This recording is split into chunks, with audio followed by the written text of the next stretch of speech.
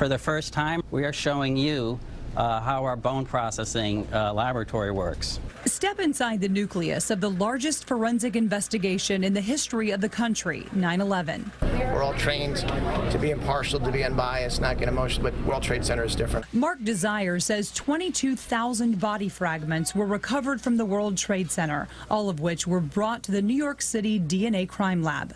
17 years later, scientists are still refining the process for identifying victims. Bone fragments must first be turned into powder.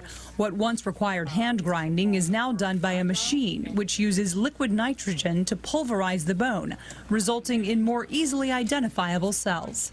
Chemicals are then added to the bone powder to remove impurities and extract DNA. So just like one might crack an egg to release the yolk, we're using these chemicals to break open the cell, release the DNA, and then the next stage we end up with purified, isolated DNA. Desire says the lab is still trying to match DNA to about 100 still unidentified victims from 9/11. When we do identify them, it really does very special. Tireless work that could one day give families the answers they've been so desperately searching for. Jessica Moore, CBS 2 News.